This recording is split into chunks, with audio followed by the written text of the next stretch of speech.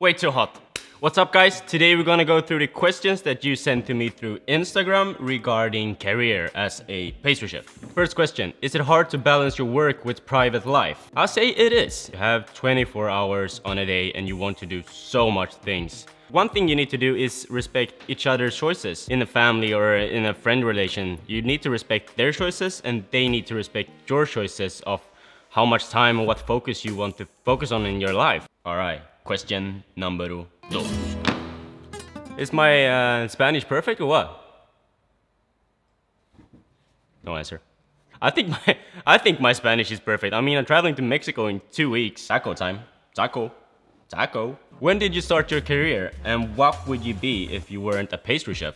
Tricky question. I started my career in the food industry with coffee. I started as a pot washer in a barista shop in Gothenburg. Quickly became barista, got into food, started as a pastry chef. Now I'm here. Låtsas jobba. And what would you be if you weren't a pastry chef? I think I need to work something with creativity. Photos, filming. Did you know that I was going to attend to a university for architecture? I was. So, what's the worst moment in career in terms of creativity and what did you do to solve it? I'm a freaky perfectionist. It happens that some of my projects takes a little bit longer than it was supposed to, but I'm a checklist nerd, so I do schedules, organize everything. That's my key to solve creativity problems, actually. I write a list of everything that needs to be done the day after. Sometimes that list gets a little bit too long. Hi Seb, I'm looking for a mentor. Are you teaching people? Unfortunately, I can't have any interns at the place that I'm working at right now because I'm freelancer, so I just work with myself. But I'm doing international masterclasses for pastries. Mexico, Lithuania, Poland, Maldives. And next year I'm going to Italy and Kazakhstan. Kazakhstan. How do you pronounce Kazakhstan in English? Kazakhstan. Kazakhstan. Yeah, that's where I'm going. Sign up to my newsletter and you get all of the information for my upcoming international classes that I'm doing.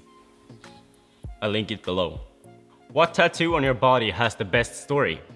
The tattoo that I'm most proud of is probably all of my small signatures that I have on my chest.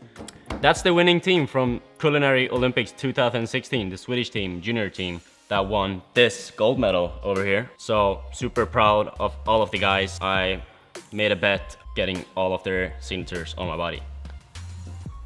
And we won, so I had to do it. Now we're gonna pick a winner for the Segers giveaway competition of the special design apron. The lucky winner is Francis Derek Florence in Canada. Francis, if you're watching this, please send me your address and your name and whatever shipping information so we can send you the apron. Thank you so much for watching. If you'd like to see more of these kind of videos, hit the subscribe button, thumbs up, and leave me a comment of what you think that we should discuss in Q&A sessions, you and me guys together.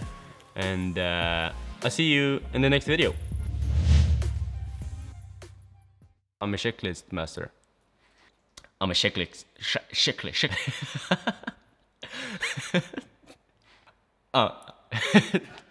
I am a checklist man. A checklist. How do you say that? I'm a checklist master. Can you say it, please? I'm a checklist master. Faster. I am a checklist master.